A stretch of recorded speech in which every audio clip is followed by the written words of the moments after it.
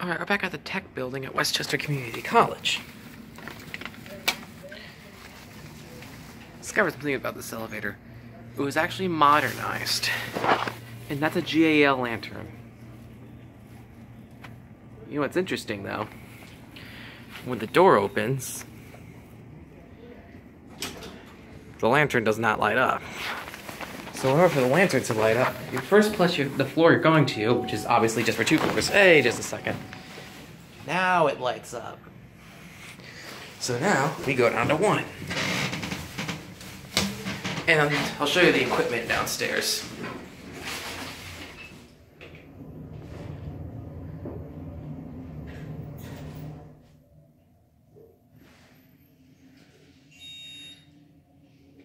This elevator is quick going down. So now you press the 2 button. The up lights up. And all this equipment is GAL, by the way.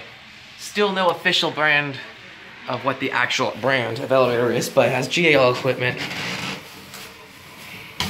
I guess it's either Otis or Heights. I'll tell you why after we hear the motor.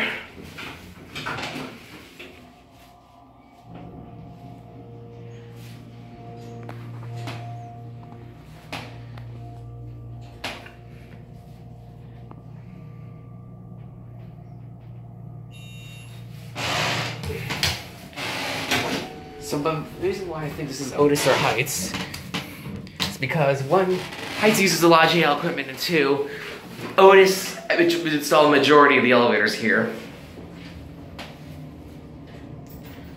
Better angle this setting.